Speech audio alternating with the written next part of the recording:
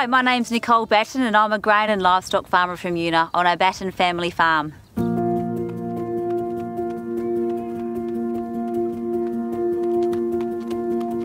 My perfect day would be to wake up early and go for a run, so something that burns a bit of energy.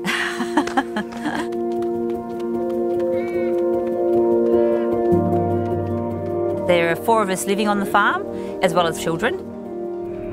We're very much a team effort. We all have different roles, but we're joint decision makers in most of the things that we do. 150 on our phones, using that app. I'm a wife, I'm a mother, I'm a sister, I'm a cousin.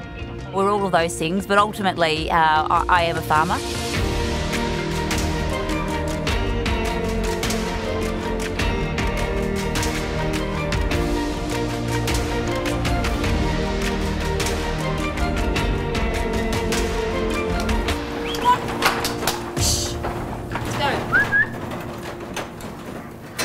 I'm quite visible most of the time, and I make myself visible because I like to be involved and I like to take on new opportunities and have a say in our industry and have a say in our future. Right, that was the one. Yeah, I'll just chuck that over. You come this side, Nick. Women in the times of my mother-in-law, well, she was a young bride when she first came to the farm at 19. She was housebound and wasn't involved much in the business at all, let alone, you know, assisting in the paddock. So, yeah, times have certainly changed. Right, very good. Farming's certainly male-dominated industry. Largely women are underrepresented, definitely in leadership positions.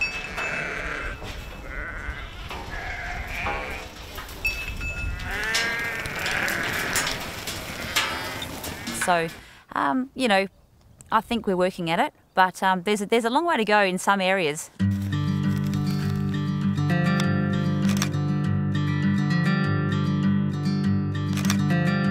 There's so much that goes on in the office now, whereas it used to be, you know, pretty much all your work out in the paddock.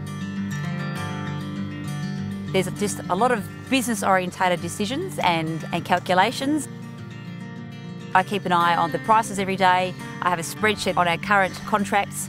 I can see exactly what's coming in real time. The pressures, I guess, are a lot greater than they used to be in terms of the speed. The information we collect on an hourly basis, whether it be weather or whether it be harvesting your crop, there's just so much data out there. So that's tricky.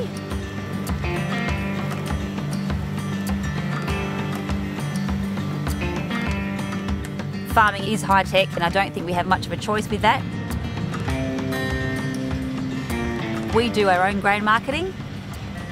Relating grain marketing to the stock exchange is probably the best way for most people to understand what we do. You need to have your finger on the pulse because that could be big money you lose if you miss a good price. G'day. Hi. I do find myself jumping on the header every now and then to have a conversation with Jason because we don't often cross paths long enough at home to be able to make decisions. So essentially, just have APW, ASW, noodles, and then your hards. Yeah, okay. The challenge always with farming is connectivity.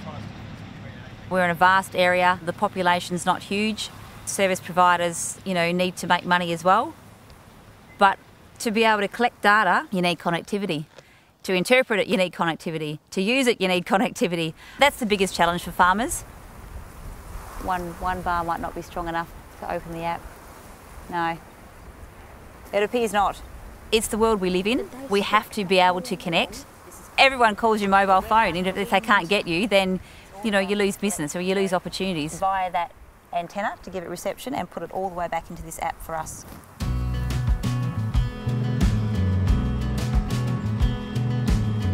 Running a family farm business, it has its challenges, but what comes with it is the community comes with farming, so the community you live in as well is just as important as the business you run. The grain industry is a vast area, so we connect virtually into each other's office no matter where we are, you know, every second day. Doesn't mean that they're not important businesses. Okay. And there's growth potential for this state, and so they're also... I've been a farmer for 20 years and the rural population's probably halved since then. My internet's shocking. And that's sad because the next generation, I really fear for their sense of isolation and loss of community services.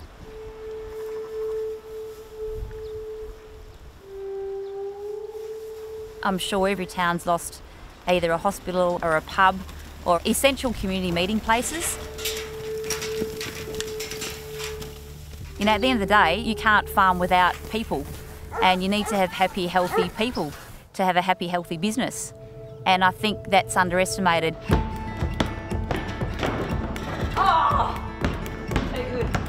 For me, going for a run in the morning or play sport with our kids is incredibly important for my own mental health, as well as just getting that family time together as well.